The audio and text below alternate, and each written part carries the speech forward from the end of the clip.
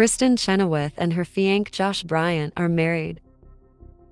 The Broadway star and the musician wed Sept. 2 in Dallas, Texas, according to photos shared by Chenoweth and Bryant on Instagram. The couple have been dating since 2018 and got engaged in October 2021.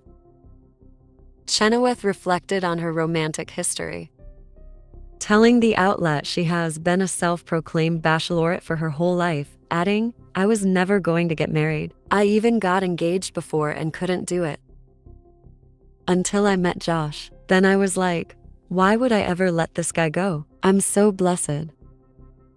For her special day, Chenoweth veered from tradition with her wedding attire, opting for a sheer nude and pink overlaid gown instead of a white dress.